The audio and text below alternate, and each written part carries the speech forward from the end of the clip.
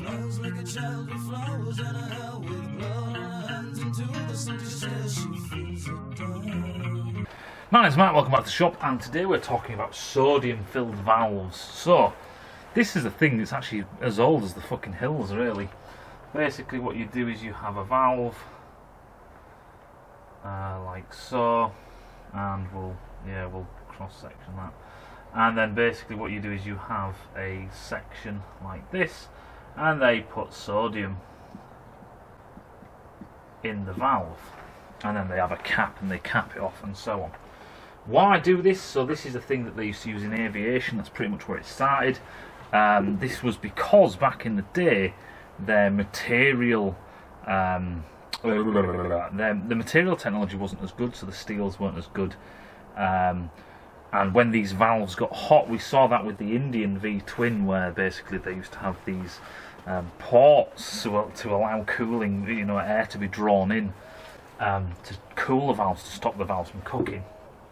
When they went up in power levels and all the rest of it, they found that the exhaust valves were basically bending and shitting the bed, because when materials get hotter, they get weaker, or their strength, in a sense, drops. So why one sodium? Why do we put sodium? Well, what they do is they half fill the valves, so they basically fill it halfway. They don't fill the entire valve, I don't believe. I'm trying to remember now. I have seen a sodium valve, I've just never seen them fill them. But I think they do it halfway, or like 2/3 of the way up, something like that. But why use sodium? Why has sodium been used? Well, it's for a couple of reasons.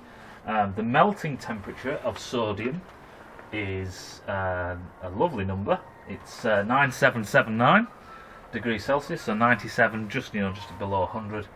And then when we look at, so basically what happens is, as this valve starts to heat up, the sodium will basically melt, and when it goes through that phase transition of being a powdered, basically a solid, when it melts and becomes a liquid, it takes energy to do that, so it absorbs that heat.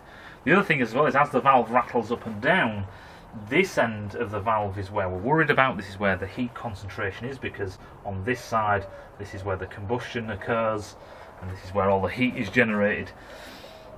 So the heat starts to creep up into the valve, and then this sodium that's here, as the valve opens and closes, the sodium basically just flops up and down because it's now a liquid, and it basically extracts heat from the actual valve head as well. So it's not just about absorbing that heat, it's also about trying to just shift it away from the head, so you don't get the head of the valve, so you don't get a concentration of heat.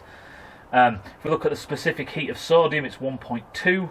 Where we look at steel, it's basically 0.5, aluminium is 0.9, so it has a better specific heat capacity, so it can store more heat. Specific heat capacity is also important when you talk about phase transitions, from going from a solid to a liquid and then a liquid to a gas. The thermal conductivity of sodium here is nearly 3 times higher than it is for steel.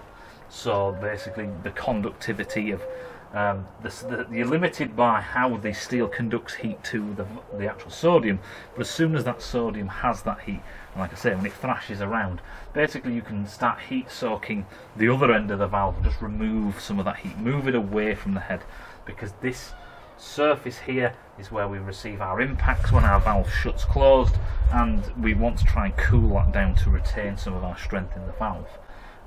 Aluminium would be a better choice in a sense, apart from aluminium has such a low melting temperature compared to steel. So that's the reason why they did it. It's kind of an old thing. It's kind of rearing its ugly head sometimes. I think it's that Hellcat, that Dodge Hellcat and whatever. Obviously they had heating valve issues, so they used sodium filled valves to get around that. But like I say, it's an old school thing.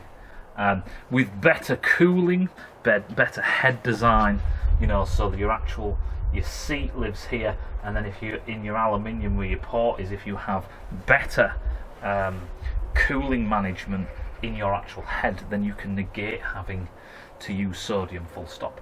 One of the negatives of having sodium is obviously you're coring out the middle of the valve, which means that it makes the valve stem weaker, you know what I mean? So it's more likely to break. So that's kind of why we wanted manufacturers, bike manufacturers and car manufacturers, stepped away from using sodium. It's expensive. Yeah, the steels that they use now, yeah, it's a more expensive process. but generally we have better control over how we manufacture and how we design and then manufacture and cast our heads, so we have more better cooling, not more cooling, better cooling. Hope that makes sense, and I'll see you in a bit.